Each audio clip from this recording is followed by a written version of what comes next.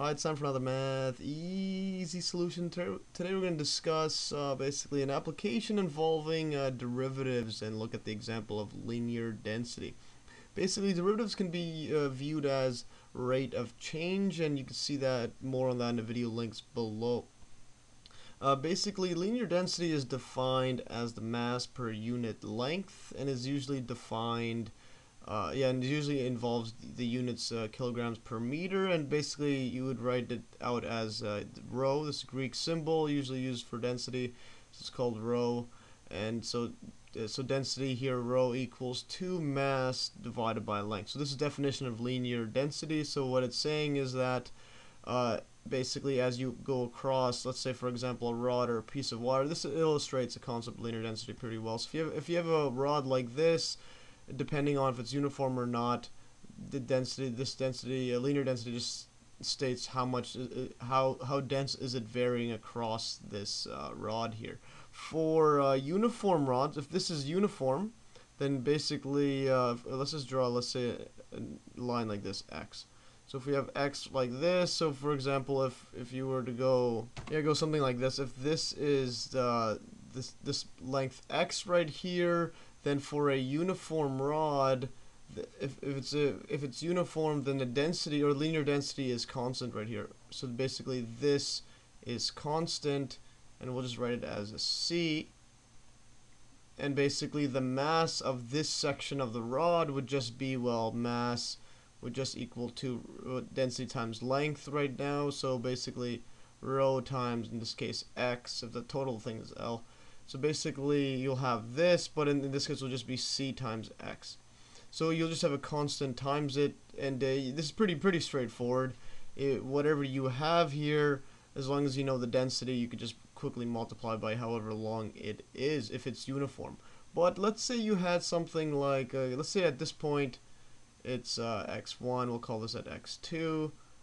So basically, let's say it's not uniform. So if it's not uniform, so yeah, I'll write that down. If the linear density is not uniform, then basically the function for mass, in this case, m equals to just a constant, times it by x. So you have a constant one. This is mass. Then if it's not uniform, we'll have m equals to, well, f of x. And this is not, it's not going to be this. It's not going to be a constant times x right here. So we need to find out what the linear density is. So once again, in this case, it's still going to be rho times x, but now it's not a constant. So to find out what this is, basically we'll first have to look at the average density. If we look at let's say if we want to consider this range right here, so this delta x. So if this from here to here, from the left side all the way to x, if this has a mass m equals to fx, then the delta mass, or basically the mass of this rod right here, we could also write it down like this, delta m right here. So this delta m would just be, well, delta mass, or the mass of that section, just going to be mass of basically x2 minus mass at x1, x1 right here, or we'll just write it as f of x2 minus f of x1, and this bracket right there. And basically delta x is just equal to, well, x2 minus x1. So then the linear density, or the average linear density, we'll call this rho average, would just equal to, well, delta m over delta x. So it's average from x2 to x1. So I'll just write x2 to x1, because remember it's going to be different for whatever section you're looking at. But now if you are basically, if you go make the difference of this delta x go to 0, so as it's approaching 0, this is basically the idea of a limit, then you're getting really small, then basically that you will approach the actual density at that point. So rho is equal to limit as delta x. This is just another way of writing the definition of derivative of delta m over delta x, or this equals to also limit as delta x goes to 0 of the average linear density, or then this finally you could write this down as the derivative dm over dx. Dx. So basically the density, linear density, is the derivative of the mass in terms, of the mass in terms of the length right here. So dm over dx right here. So this brings us to, let's say if we wanted to solve an example. So example right here. So yeah, so basically the example I want to go over is this, find the average density for a rod basically between this length right here, or this segment, where x is greater than equal to 1 and less than equal to 1.2 meters. That's so basically this is the average linear density, and then find the linear density at x equals 1 meters if the mass is given by this function right here, m equals 2 f of x equals square root of x right here. So to find the average linear density, well, we just write down this right here, this row average, or AVG, just for short for average. From this is from, again, I'll just write out. So basically from 1.2 to 1, this equals 2m 1.2 minus m1, all divided by, well, 1.2, or x2 minus x1, so 1. Then this is going to be equal to square root 1.2 minus square root of 1, that's just 1, divided by 0.2. Just plug this into the calculator. I'm not going to do that.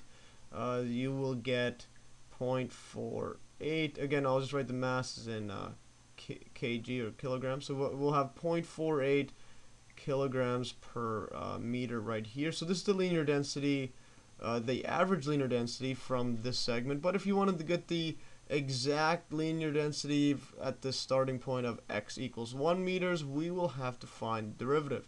So basically rho of x in general is going to be equal to, well, the derivative of this, or d square root x dx. And then basically this one here, you could write it as dx 1 over 2, and then apply the power rule. I'm just going this in showing this in a more complete way, just for those that don't know this at the top of their head. So basically you bring down the 1 over 2, and then you'll have x minus, or x 1 over 2 minus 1 over 1, or 2 over 2. And then this will be basically 1 over 2 x negative 1 over 2, or write it as x equals to x divided by 2. Actually, I mean 1 divided by 2 square root of x. So this is the same thing as here. So we'll have this part right here. Then now if we want to find at 1, so we just plug that in. So density at 1, we'll just plug that in. 1 over 2 square root 1, square root of 1 is 1. So we'll have 1 over 2, or 0.50 kg per meter. So as you can see, the average is pretty close, 0.48. As you can see, it kind of tapers off. It's becoming less dense as you go further, because, well, this is a square root function, so it would look something like this. So initially it's increasing density, then all of a sudden it is dropping off. It's not increasing as much. Yeah, actually, I mean, this is the mass would be like this, and this is 1 divided by it, so it's going to be something like this. So you're decreasing. So this would be your rho. So your density is decreasing as your mass, as you see from when you go right to left, it's getting less and less, increasing. So basically, yeah, you'll have this one here is going down and down, so density is going to be decreasing. Well, anyways, that's all for today. If you learned from this video, just basically how to use the derivatives in just random applications, like in this case linear density. Well, anyways, that's all for today. Hopefully you learned, and remember, you can download these exact notes in the Dropbox link below, and stay tuned for another math easy solution.